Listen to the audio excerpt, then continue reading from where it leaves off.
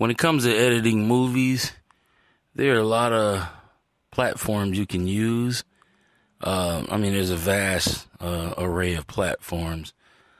But the two that really comes to mind is KINEMASTer and Windows Movie Maker, which is the one I'm going to demonstrate today. And KINEMASTer, I guess, is better to use when you got smartphone-only movies. You can edit those through your smartphone. But today I'm going to demonstrate Windows Movie Maker for those of you that want to edit on the on your desktop computer. It's a completely free application. Just Google it, or sometimes just look through your program accessories in your computer. I'm pretty sure it's in there. All right, so today we're going to get started editing a movie or a video. Okay, so right now I'm starting off with just the screen. And what we're going to go down here and we're going to bring up Movie Maker. And I want to get rid of this right here. Or go to Windows Basic Screen. And what we want to do right now is these are all your settings for downloading or saving rather. And you can go to OneDrive, Facebook, YouTube, Vimeo, and Flickr. These are all the applications you can download your movie directly to once you're done.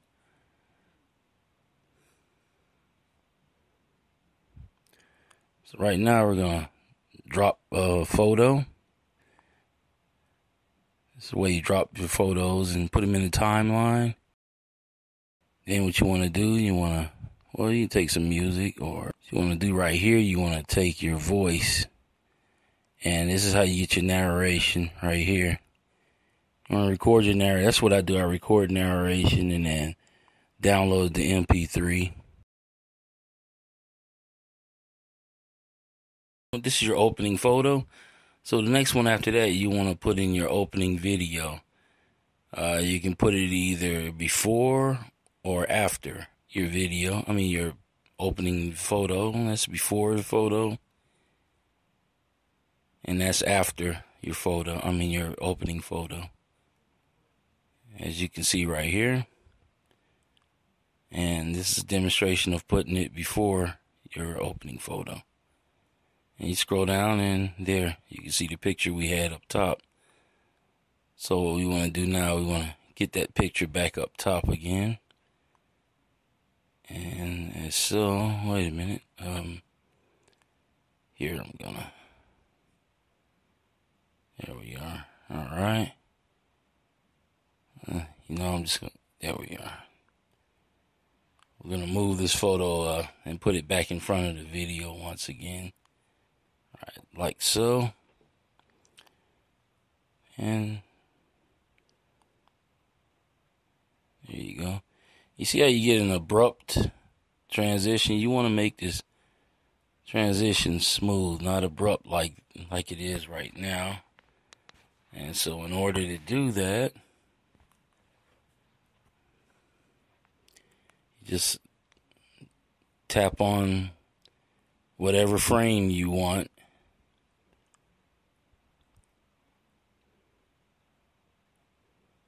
Let's see. And we want to go to tap on the frame that you want to transition. And then go over here to animations. And this shows you all the different type of transitions you can do.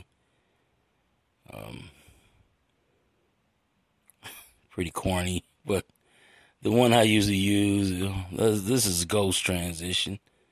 I like to call it the blur. Or this is the blur. I like to call it the ghost transition. Use that ghostly effect. But the one I usually use is just crossfade. It gives it nice professional look. as you can see here. There we go. See? Just like the movies. That's the one I use. This is the one I usually use all the time, is the nice crossfade.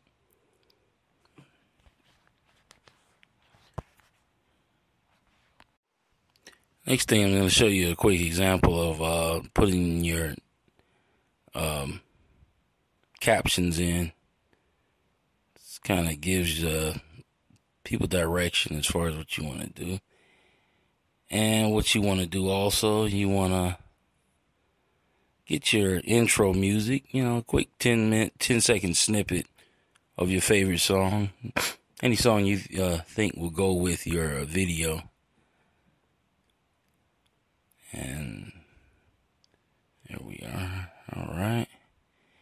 And a lot of times you want to match your opening your opening picture up. You want to get it as close to the length of the intro music as possible. So you're going to bring your marker up to where the tip of that triangle is, and then what you want to do, you want to hit split, and that will essentially cut that part of the music out, and then you can match it up to that, and the music will match the transition, and it will the music will cut off when the transition ends. And we're going to make a quick demonstration right now. There's no sound, but you kind of get the idea. And a lot of times you want to also start up your caption. You want to kind of start it or have it start as the music is ending. You give your audience a quick direction on what you're trying to do, or some kind of opening narration.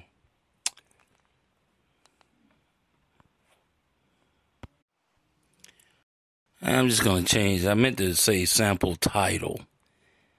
And this is usually how you get it to activate. And then I use the fade trend. These are all your effects for your title.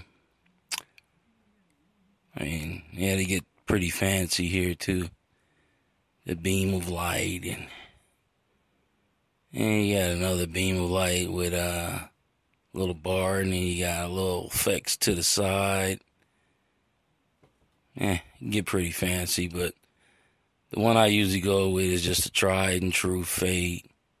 It's a lot more simple. That's what I just try to keep this as simple as possible. Right here, this is how you speed the video up. And you can go all the way up to 64x. Or 64 times the speed that it's going now, or down to 0.125. So you pick your speed. We're going to try 4 times the speed. Try that out real quick.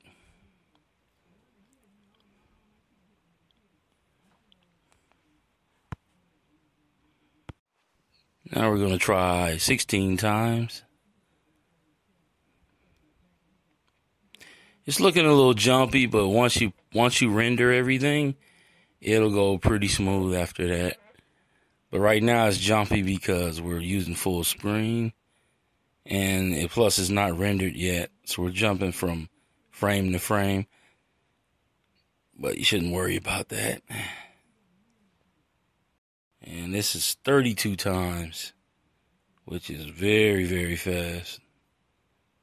Yeah, there we go. Like I say, still jumpy because we're jumping frame to frame, but it smooths out once you get everything processed and rendered. So this is how you flip your. Sometimes you'll film it and it comes out upside down. This is how you get your picture back up to the right side up. And this is just an example of credits.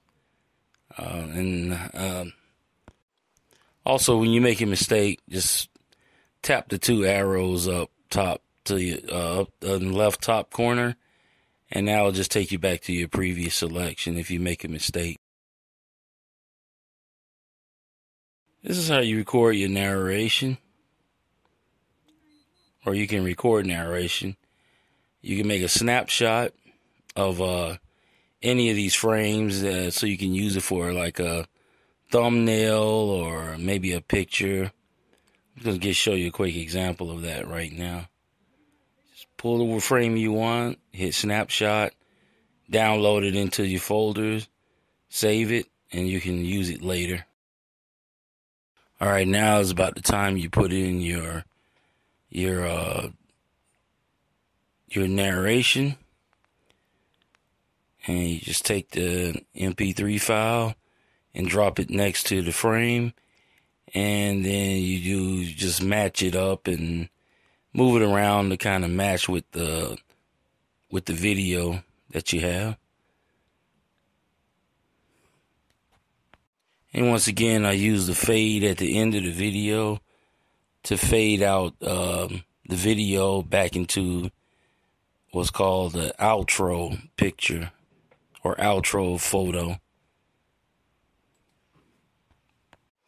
Then you just do some fine tuning as far as fading and, just kind of do it to your liking.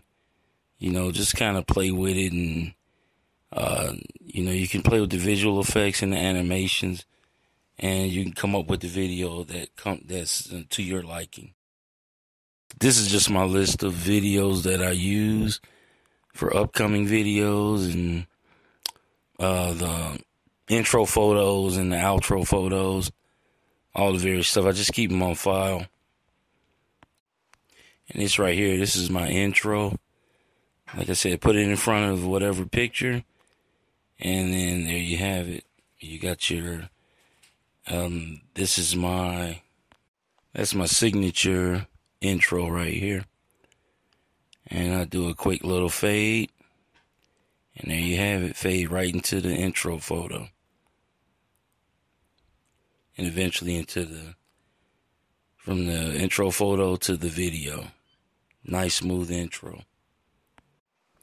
Right here, just making fine adjustments to the to the music.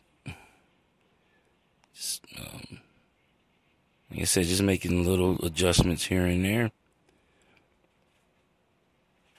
Once you have all the elements in place, you just want to, just fine tune everything. Right here, I just copied the music. Intro music, same as exit music. Just move it from one end to the other. And the same with the signature intro becomes a signature outro. You want to add your titles as far as commenting and subscribing and liking. And there you go. Nice outro. Signature. And eventually the exiting photo or exit picture.